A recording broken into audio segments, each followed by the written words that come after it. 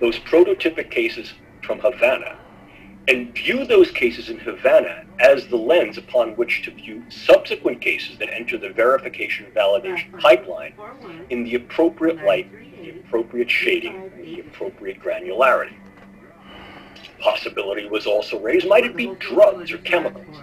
And there are a number of reasons early on that mitigated those suspicions and then ultimately substantiated that this was not a very strong probability. And certainly, although possible, the probability ultimately came down to a level of almost being nil for a number of reasons: metabolites, environmental residue, etc.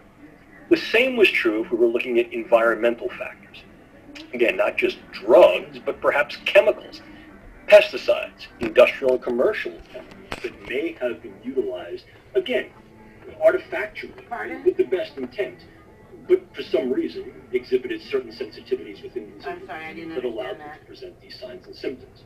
We ruled that out. A number of different patterns mitigated those possibilities and therefore essentially substantiated that that was not the case. So the question was, what could do this?